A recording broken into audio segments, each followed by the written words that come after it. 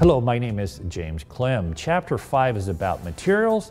It's about getting our parameters down and milling our restorations. So that's the three components of this chapter that we're going to address with. Materials will continue to evolve. The main material I use to date would be Emax. That's my go-to restoration. I do like enamic. I'm getting more acquainted with it. I want to see more studies. Enamic is the best milling material I've ever placed. I use it primarily for inlays and onlays.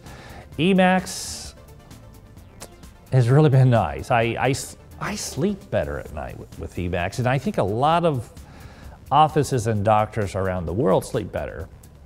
We have other strong, robust materials coming by Vita and Dentsply, so we will update those in this chapter as they become available.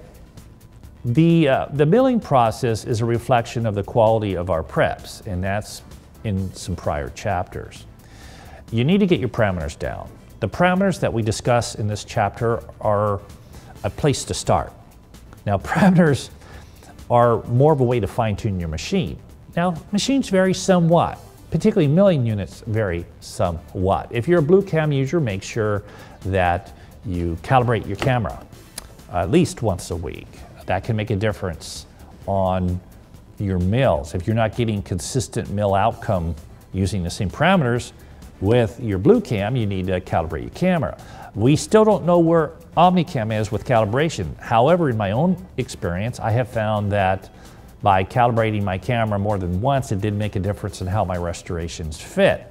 If all of a sudden things aren't dropping the way they used to, we need to look at that. Also calibrate your MCXL.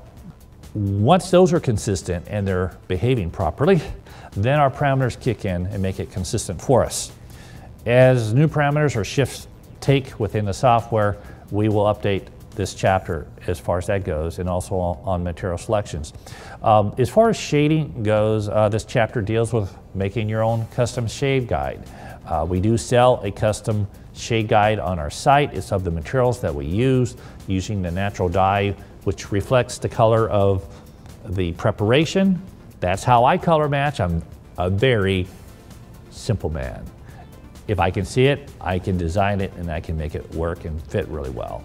With all ceramic dentistry, unless we're covering up a redwood trunk color, we use the color of the preparation shine through. That's one reason why I like the stronger ceramics. With softer margins like a chamfer or a feather, I can rely on the color of the stump to shine through, which means I don't have to use a lot of stain. I can blend in a cervical zone. Having that understanding, I'm going to share a really simple way to shade match or value match. Think of it more as brilliant matching. Brilliant matching is matching the brilliance of the incisal or the cusp 1/2. Posterior teeth on the cusp tip, it's the cusp tip 1/2 or the incisal 1/2. And then we blend in the cervical with either optical shine through of the color of the preparation or external stain, or modifying it with the color of cement we use. It's good to know that. Makes a difference in how we finish our restorations. And that's really, really important that we get things right.